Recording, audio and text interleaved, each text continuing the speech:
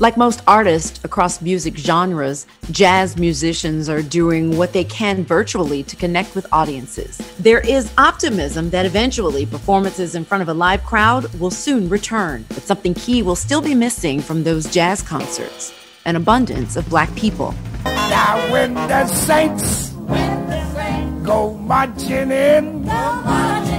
It's difficult to pin down the exact year that jazz was born, but no question, it happened in New Orleans, sometime between the late 1800s and the early 1920s. The genre has its roots in blues, which evolved from the musical expressions of Black American slaves. From the South, jazz spread to places like Chicago and Kansas City, but it was eventually New York City that would become the so-called jazz capital of America and the world. Nothing but the blues are brewing.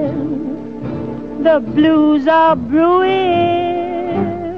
Since its inception, jazz has taken on many different forms, but as the genre changed, so has the audience. I go to a lot of jazz performances. The thing that I see missing in the audience are more Black people. It disappoints me every time because I feel like it's our music.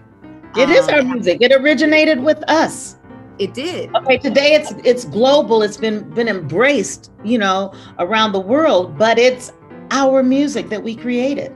I don't get it either. And it's frustrating, and for me as an artist, because my world, I've been doing this for 50 years, off and on, mostly on, but I got so frustrated with the fact that I was not seeing a representation of myself in the audience. So I said, doggone it, I moved to New Orleans. How do we bring more Black people back to jazz? When jazz left the Black community and became something that, because of our reluctance in this country to recognize Black genius, as a lot of the Black geniuses emerged, we decided that it was our goal now to be apologists for the music and bring it to a level of high art.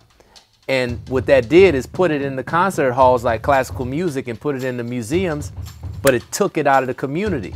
And now we have to take it back to the community. We have to put it back at the cookout and blending it into the popular diaspora, taking the Black diaspora, which is the popular diaspora.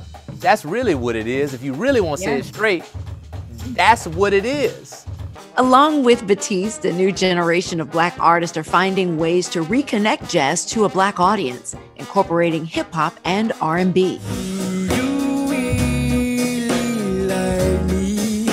So while we celebrate jazz this month, let's also honor the Black artists who gave us this music in the first place and those who are reclaiming its roots.